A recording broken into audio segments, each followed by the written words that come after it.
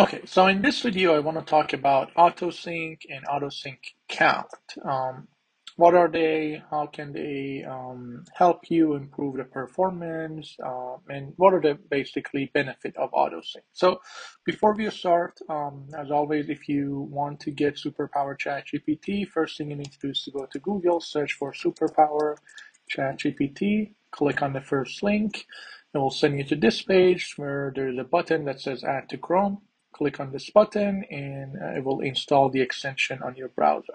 Once you install the extension, you can go back to ChatGPT, refresh the page, and you'll start to see all the new features. You can see here we have folders, the top nav bar, community prompt, gallery, all these features, which I've talked about in other videos.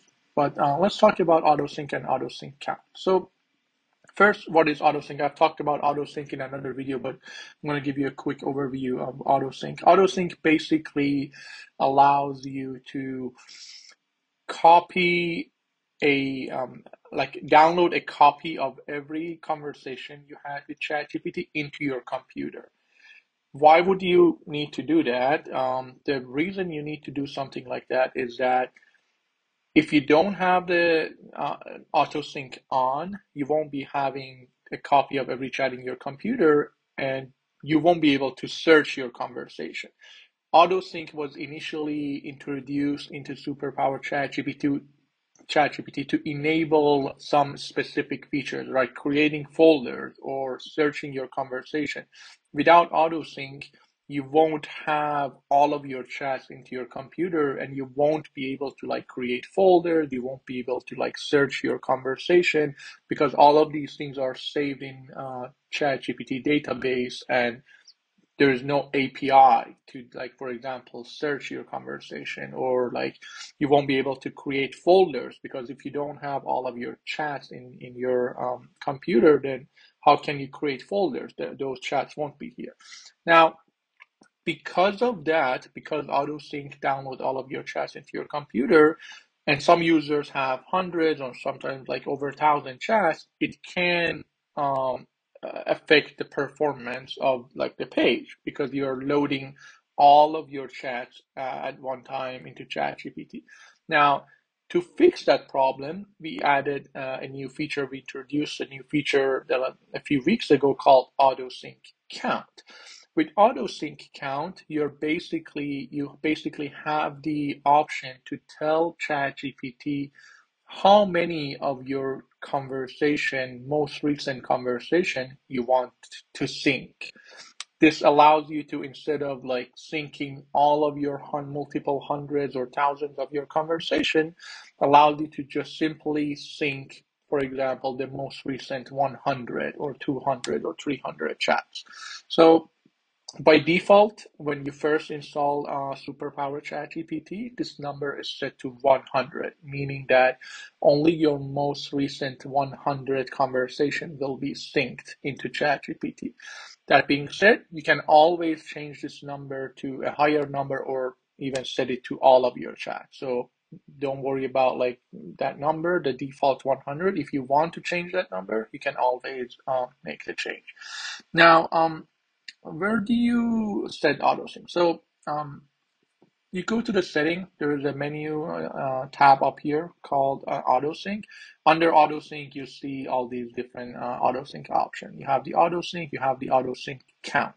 Like I said, the default is set to 100. You can change this if you want to 2, 3, 4, 5, 6, 7, 8, 9, or the last option is all your chat. So anywhere from 0 to 900, and then the last option will be all of your chats.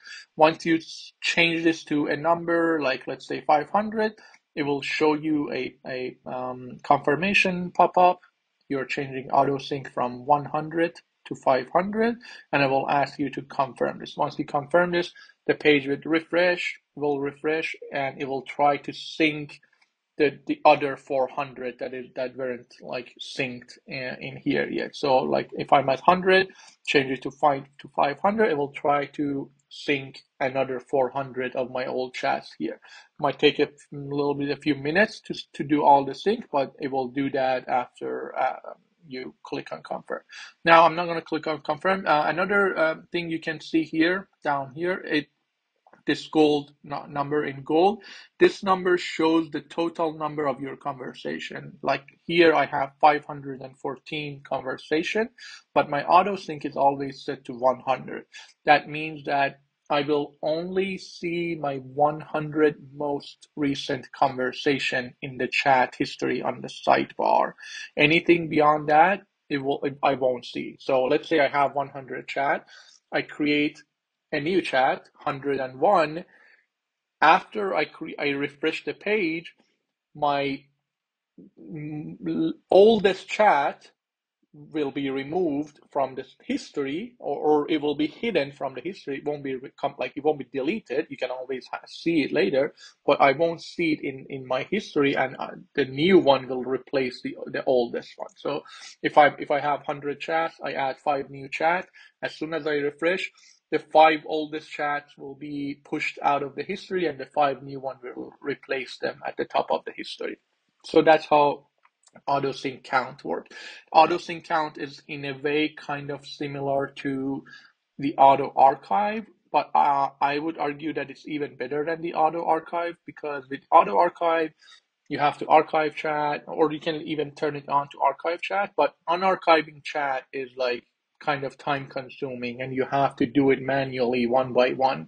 The nice thing about autosync is that as soon as you change this number to another number, it will automatically try to sync those, and after that, that number is set to from 100 to 200, for example. So it's faster, I would say, than the auto archive feature. So I highly recommend using this.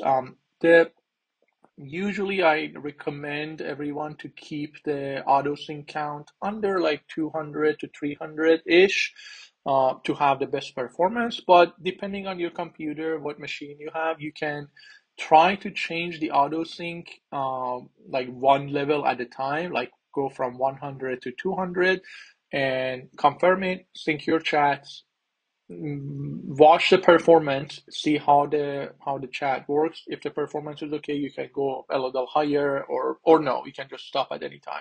I personally like to keep it at 100 because that's the best performance, and I always see like the most recent history in my conversation. Also, I never really look at any chat beyond 100. Like I mostly actually look at like the very recent chats that I have, so I like it at this number. Another option is that I also kind of like is setting autosync to 0. If I set autosync to 0, what happens is every time I open ChatGPT, I can have as many conversations as I want, and all those conversations will be shown in the history. But as soon as I refresh the page, all those conversations will be hidden. I won't see any of those conversations anymore, and it's like a brand new clean chat GPT. So it's 0 is actually the best performance, but you won't see any, like if as every time you refresh, you won't see your history unless you change the auto sync count. Again, this number, you can always change this number. Just because you set it to 0 doesn't mean that your chats are being deleted.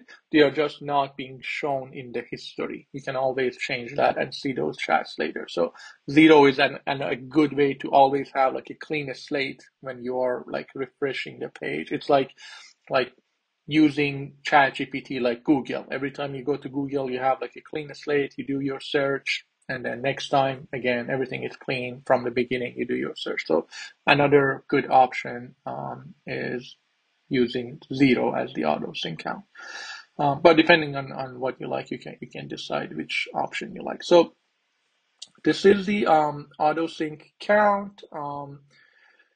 You can again you can use the auto sync count with auto sync. We need the auto sync to be able to, like, I don't know, create folder, search history, do those type of things. Auto sync count is a recent feature to improve performance with auto sync. One thing to note here is that if you have, let's say you have some folders in your history, like here I have multiple folders, and you have some of your older chats saved into these folders. Let's say you have 100 chats and like one of your oldest chat is in one of these folders, right? If you create a new chat from 100, you go to 101, the oldest chat has to be removed from the history, and that chat is saved in this folder. So like it can basically cause the chat to be removed, which in turn would show, like, instead of showing one chat here on this folder, it will show zero chat on this folder. So sometimes you might notice that you see a folder, that the folder is now empty.